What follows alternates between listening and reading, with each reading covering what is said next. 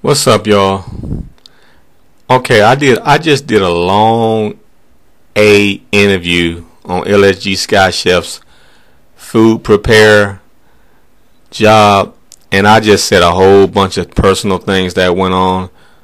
So I had to do the video over because I want to. That was a 15-minute video, and I know y'all ain't gonna stay that long to listen to that. Y'all don't care about what happened personally in that place and how rude people were. Y'all probably don't care.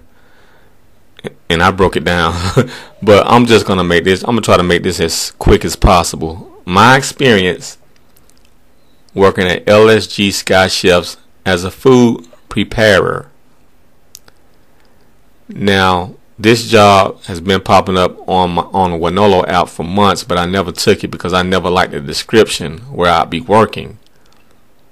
I didn't want to work in the cold. I didn't want to work in the kitchen. I didn't want to work next to chefs. I didn't want to be cutting raw vegetables, But I went on ahead and accepted it because, I need the money. So I go in there. Well, first of all, they write you need to wear layers of clothing. What I wore was long johns, top and bottom, top and bottom, blue jeans, sweater, and a hoodie. I should have worn my hat. If you guys got a hat, wear a cap. So I go in there. First thing they tell me, get a hairnet. I got a hairnet. Get a beard guard because I got a beard, goatee or whatever. You got to have a beard guard, or you can wear your mask, face mask. I had a face mask. I didn't wear a beard guard. I wore my face mask. That's a beard guard. So, what's this? That's in the morning. I'm sorry, y'all. So, you have to wear, like you see on the picture, you have to wear a white coat. They're going to give you a white coat. They're going to give you some blue gloves. You also have the option of wearing cotton gloves, which I think made my hands colder with those cotton gloves. I was better with just wearing those little plastic gloves by themselves.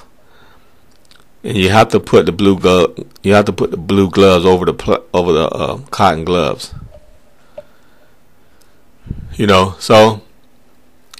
So I was still cold because that refrigerated area is very cold. So with me wearing all that, I can still feel the cold. And it was getting colder and colder the longer we stayed in there. So we got everything on. We go in there. They put me and this girl in the area where we just putting fruit in the bowl. We doing that. We getting us we getting a little pace going, and they will tell you to speed up. They don't have no problem telling you to speed up. They don't give a damn if it's your first 30 seconds on the job. They want you to be fast. They want you to be steady at a fast pace. They want you to be moving. You can't. They don't. That job is something you can't take your time with. You know what I'm saying? They don't want you taking your time. So if they see you not moving fast enough, they're gonna tell you to speed it up, which I don't like.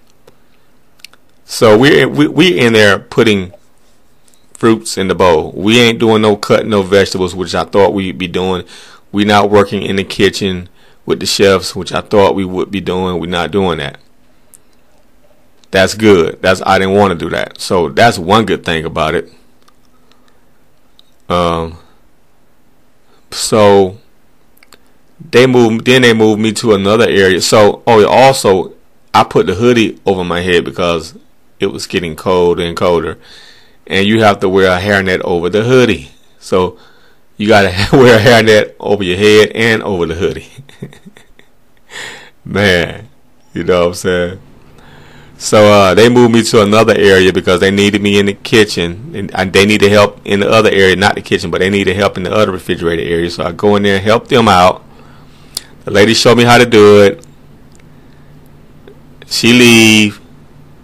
Somebody else showed me how to do it, told me I guess I was moving too slow.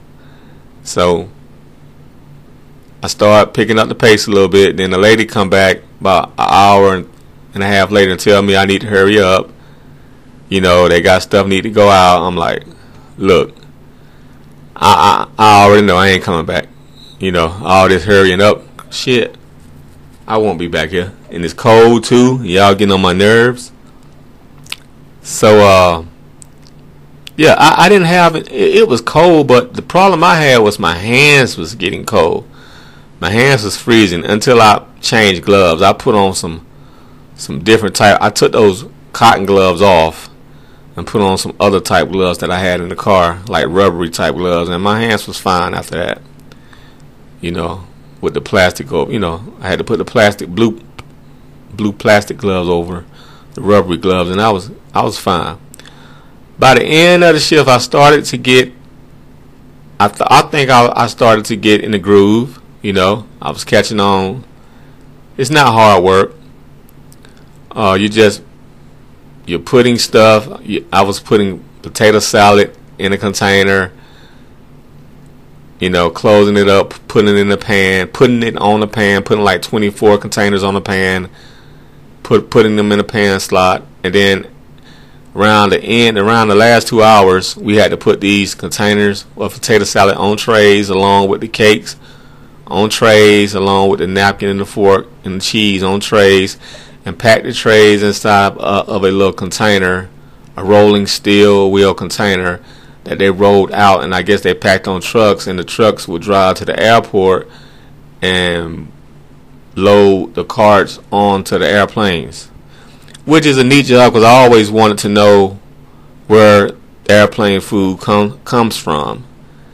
And I worked, you know, I was proud of myself. Hey, I just learned something new. Hey, I contributed to passengers eating, you know, their trade. You know, I contributed to what the passengers would eat today, you know, or what the passengers would have for lunch today on the airplane going to whatever destination they're going to. But I don't think I'd go back. It wasn't the best enjoyable experience for me. Even though I was getting the hang of it, it was a lot of drama going on there. I don't want to surround myself around, you know. And the plus, I really didn't like the work. I mean, the work, I could get used to the work, but I didn't like the cold environment. That's another thing. My nose was starting to run, you know. Even though the layers of clothing I had on, I was still feeling that cold. That cold was cutting through those clothes like it wasn't nothing, you know. Even though I got used to it, I still don't like to work in a cold environment. But that's pretty much it for me.